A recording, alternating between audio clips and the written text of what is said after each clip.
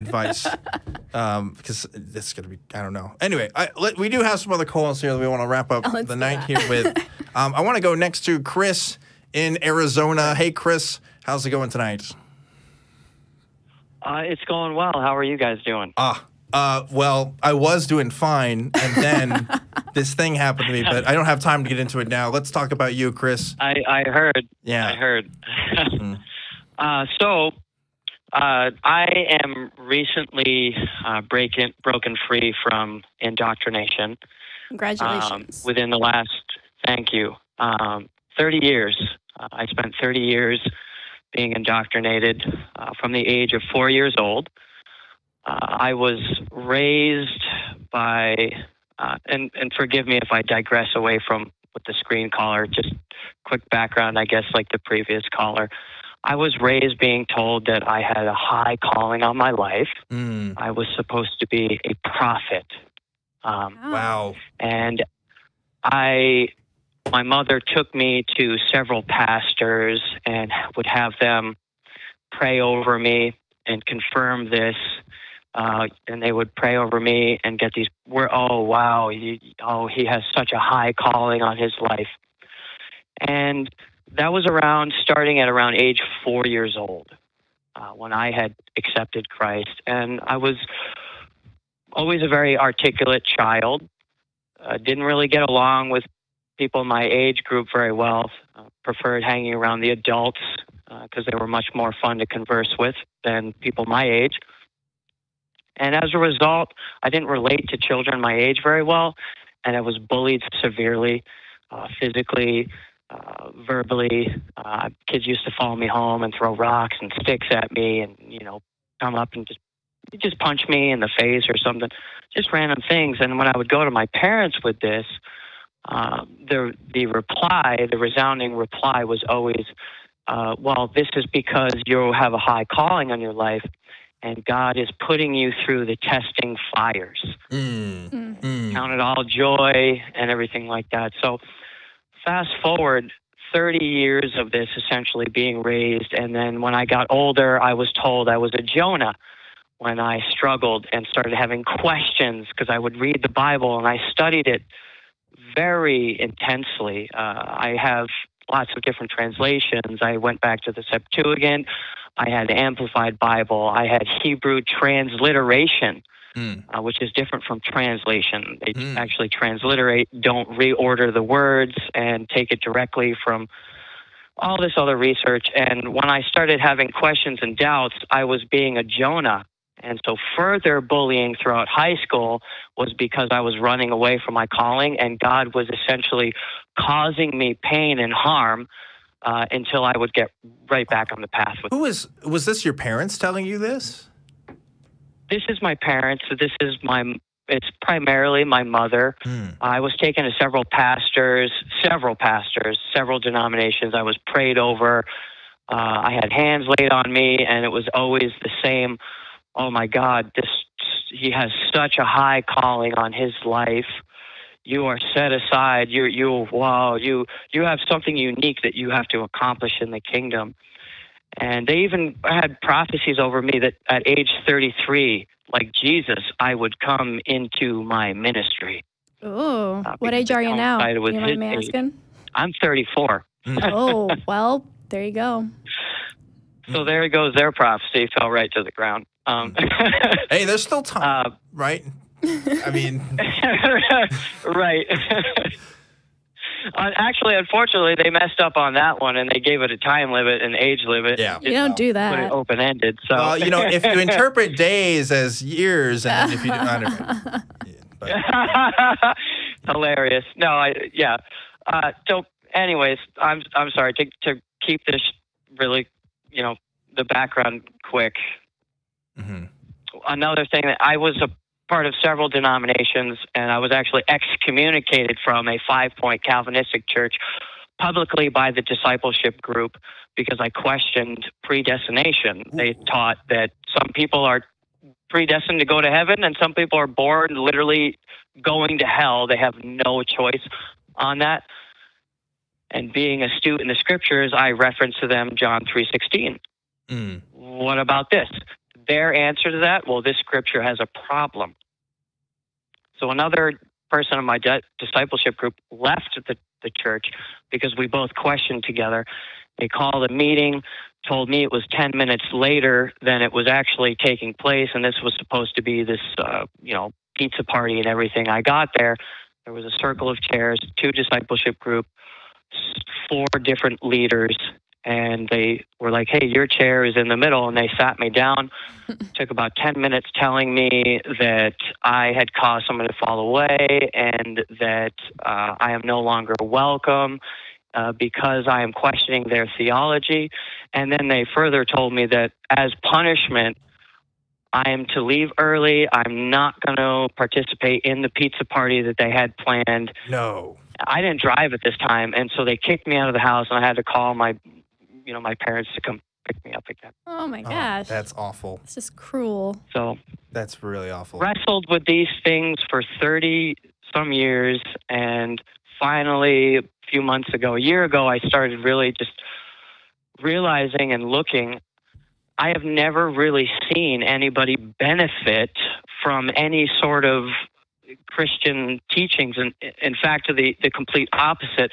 I saw my mother be completely tormented with depression and frustration because my father wasn't the man of God in the house that she expected him to be. And as a result of that, they had severe conflicts and battled and warred. And now I'm breaking free, and I'm trying to learn how to deal with how do I go about talking with people, because I'm actually I'm not angry. I went through that process. I was slightly angry. I looked back at my life, and I was like, this religion has literally inhibited me, destroyed a large part of my life. I rejected knowledge and science and a lot of things that I loved. And as a result, now breaking free, I've been diving in to astrophysics and orbital mechanics and all the stuff that I really love. But I'm struggling with how do I go about talking to like my family, and I'm struggling with how do I feel towards my family. Yeah. And I'm in a debate right now with somebody from my old church that is a hardcore anti-vaccination. That's a whole other can of worms. But I want to kind of interject so we can kind of start giving you some advice, because this is it's a topic that comes up on this show quite frequently. How do we talk to people? And I can give you a couple different answers on that. I've seen some research, and I have my own practice of how I talk to people. But the first thing I would say for your particular case here, Chris, is I think you need to look at what are your goals in having conversations with people, and really, really think hard about that. Because if your goal is, I want to convince other people that they're wrong and I'm right, you're going to have problems with that, because there's immediately going to be pushback. But if your goal is, I want to develop a working relationship with my family so that I can have, they can have respect for where I'm at right now and even what I think about some of their practices, then I can help you.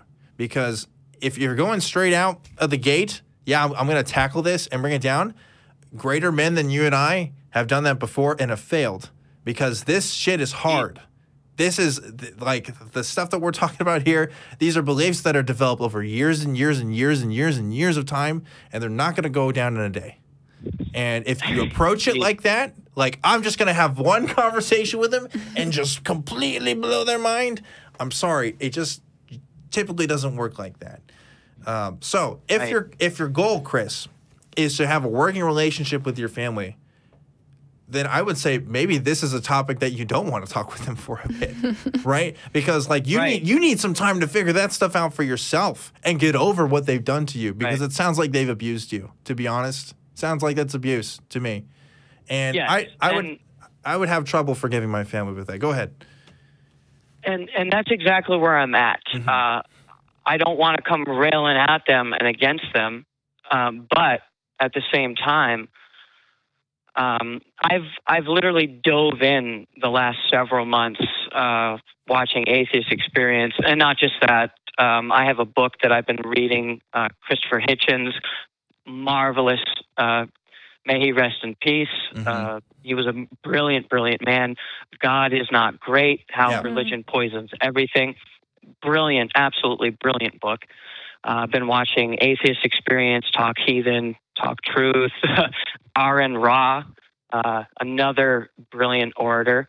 And he just puts his thoughts together so concisely. Yeah. And that's essentially where I'm at. I don't want to battle with my parents. And because I've realized now that and I've always struggled with the concept of eternity and how there's any sort of justice in that. How people can live their whole lives doing terrible things and on their deathbed be like, oh, I now believe, and all of a sudden they get to go to hell. And somehow that's justice. That's the exact opposite. They're getting exactly what they don't deserve. And on the conversely, people that spend their whole lives doing good things to people are somehow punished eternally for simply not believing. You know what this sounds like to me, V? What's that? This sounds like the atheist evangelism phase. Yeah, you're in the information gathering phase right now. You are doing recon. You are figuring out what it is exactly you believe, which arguments make the most sense to you, which parts of your old life don't make the most sense to you. For some people, that is the concept of justice and mercy. For some people, it's the concept of hell or the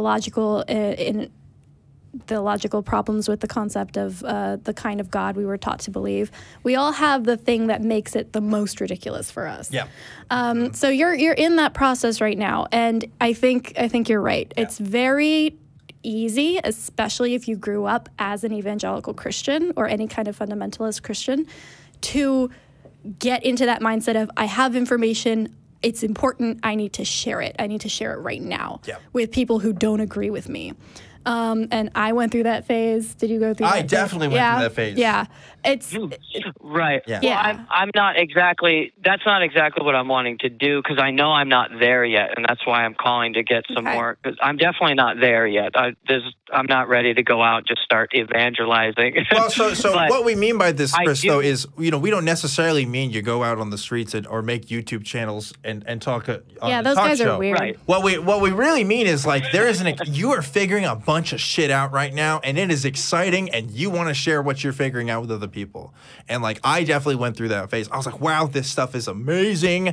I spent way too many nights researching a lot of this stuff, and just figuring this stuff out. And then you start to talk to other people, and you realize, wow, I'm at a way advanced place than this other person, because I just know so much about this particular topic. And that's where you're going to find some frustration, and that's where you're going to be like, why aren't people seeing things my way? This seems so logical and reasonable.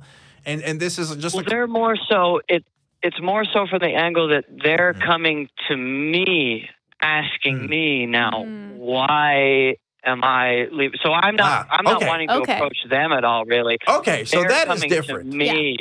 So and my mother, she asked me, well, why aren't you Christian anymore? And I said, well, Mom, I said, I've looked at things, and this is the conclusion that I've come to, and can't you respect that? I'm not Christian anymore, and I won't ever be Christian again. And the first thing that she said to me is, that's sad. And it's just, I'm not going out wanting to, talk and getting to these conversations, but they're coming to me and being like, why do you believe this now? And I came from this extremely toxic theology, which is they believe that the devil, every sickness that you have is because you have some unforgiveness in your life, or you've opened the door to the devil in some way, and the devil's afflicting you. And all the spiritual warfare. I've just seen tragedy after tragedy after tragedy. My mother just lost her best friend to cancer because instead of getting cancer treatments, she was going around to prayer houses for a while. But, Chris, there's a 50% chance that when your mom said, how sad is that, she didn't mean it.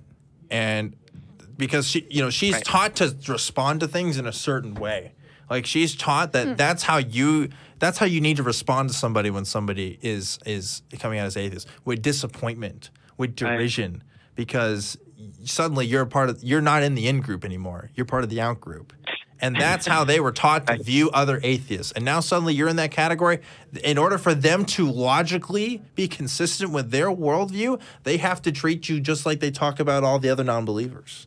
So I wouldn't take too much personal offense to that if that's what's bothering you. But you did mention that. No, and I haven't. Yeah, but Chris, I just want to answer your question of, what are you doing in self-defense to kind of help with this stuff? Why aren't these people respecting me? And they may or may not ever come to respect where you're at right now, and that's the sad truth of it. I mean, you've heard stories about Matt and his family. I've come to terms with that. Yeah, and the sooner that you're able to come to terms with that, the better. I'm glad that you feel like you have. But if they continue to talk to you about this stuff, invite them.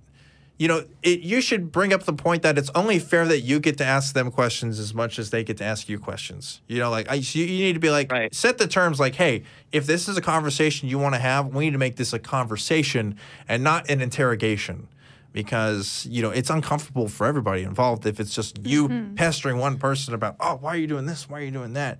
And maybe that's a chance for them to be open and consider their own worldview as well, if you can frame it like that. But also, I think the thing that I resonate with in your story is feeling kind of a sense of obligation to share what you're figuring out. If they're asking, maybe they want to know, and maybe it's on you to give them that knowledge that you have come to understand is so valuable and necessary. That's not something you can put on yourself, though. If you're not able to yet, if you're still hesitant, if you're still learning, if you don't feel like that's a conversation that you would be comfortable having, even if they're asking right now, you are free to say, I don't want to talk about that yet. Let me do more research and I'll get back to you. You don't have to let them put you on the spot. If you want to engage, that's great. And I definitely suggest taking Dan's advice and making sure that it is an open dialogue and you're both asking and answering questions.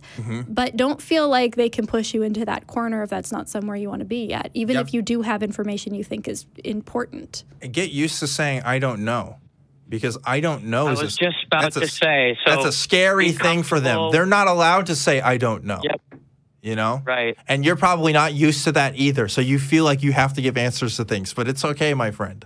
It is all right. I actually have become quite comfortable with that now, with the I don't know.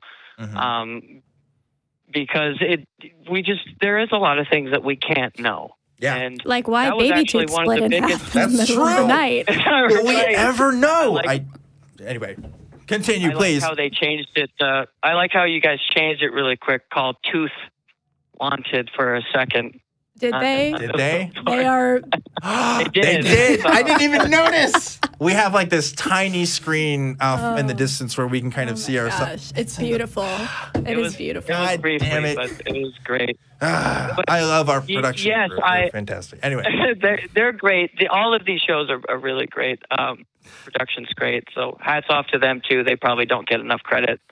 Production never gets enough credit. They definitely don't. They definitely don't. Well, Chris, we do have to kind of wrap things up here, just so we can get to this last call here. But if you did want to talk about this more, we will be hanging out on Discord for just a little bit. And of course, you can always contact me to the truth@atheist-community.org email. And I'm sure there's some people in the chat and the Discord that would love to talk to you about it more, to kind of give you some more tips, this stuff. But again, we do have to kind of. How do I get to Discord? Yeah, so if you're watching this live stream right now, there is a link to it in the description. So go ahead and check it out there. And there's probably links to it if you're listening to this at home and this is recording as well. Yeah, that should be in the description. Yes, should be in the description for that. But anyway, Chris, I just want to thank you again. Well, thank you. Yeah. Thank you, guys. And I've definitely, that's exactly the advice I needed to hear. You guys it's exactly what I needed to hear. And I'm getting comfortable with that place. And I know now that it's okay to say, I don't know. And that's one of the largest things that bothered me when I was in the indoctrination and the faith, is that I always felt like I couldn't say that I don't know. I had to say, well, I have the one truth. So thank you so much. I hope to be able to call in again and to continue this discussion, because there's actually so much more I can dive into that my childhood and everything. Zero doubts about that. Thank you so much. No you guys problem, have a Chris. wonderful night. Thank you, Chris, and thank you for sharing again your story.